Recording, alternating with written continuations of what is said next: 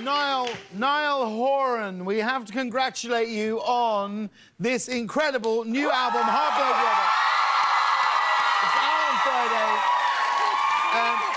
Tell us about the album. You say the album is about the storyline of a breakup. Kinda, yeah. Does that mean you plotted the album in terms of its feel from track 1 to 12 or whatever? Yeah, I kind of tried to tell like a story throughout the track listing.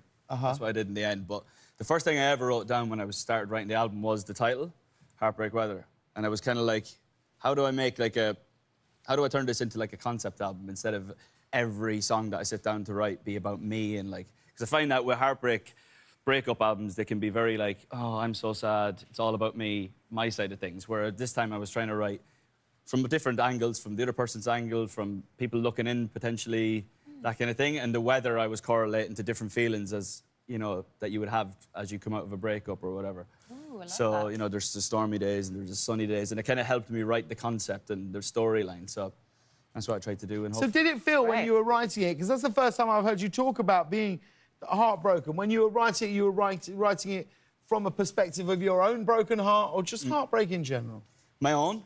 That's how the album kicked off. I wrote a song called Put a Little Love in Me. It's the first song, and it's a ballad and it's sad, and yeah. And then from there, I was just kind of weaving my way around the concept Heartbreak Weather. Now, the tour, the Nice to Meet You tour, kicks off next month. Huge arena tour, dates are all across the country. And I'm excited about this. Your good friend and seemingly huge star over the past 12 months, Lewis Capaldi, is going to open for you on the tour. It must be nice. Are you looking forward to having a friend on the road? I mean, it's the perfect scenario, isn't it? Like, I get to tour the country in arenas, and a mate of mine who's also, you know, pretty all right, famous, I suppose, and he's going to come with me. And, I mean, what's happened to Lewis's career and over the last 18 months, I remember finding him or seeing him on Instagram or YouTube or something, and he did like a couple of 100 views. And I wrote to him and said, you know, I love what you're doing. If you ever want to come and play a few tunes at a show of mine, you're more than welcome. And he came and opened up for me in Glasgow, played 2 or 3 songs, we had a few beers, we got on like a house on fire. And then his career did what it did, and now we're touring together, so it's a perfect scenario. Right. It's the perfect scenario unless the two of you drag each other into... There is that, yes. ...trouble, which I do think there is potential for. Yeah.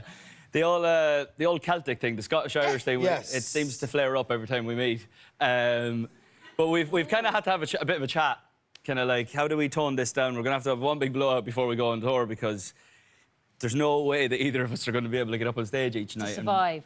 Yeah, so I'm just going to put his dressing room on the opposite side of the arena, so we try and stay away from each other. Yeah, sure, that'll do it. Yeah.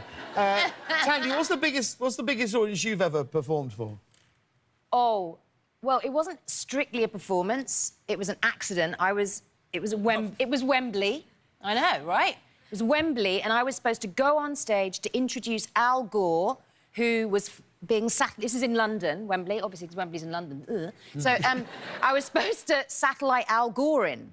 And just before I went on stage, they said to me, listen, if by any chance the satellite link with Al Gore goes down, just fill in. I was like, but obviously it's not going to happen. Like, oh, no. No, but if we lift up this piece of cardboard that says Phil... Oh, my God. OK, oh, no. Serious. So I'm like, hey, everybody, woohoo! So here's Al Gore, Phil. Like...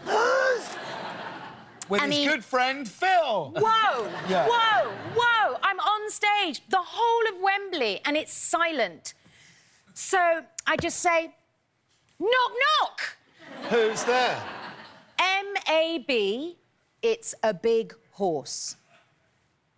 M-A-B, it's a big horse who? M-A-B, it's a big horse. I'm a Londoner. We'll be right back, everybody.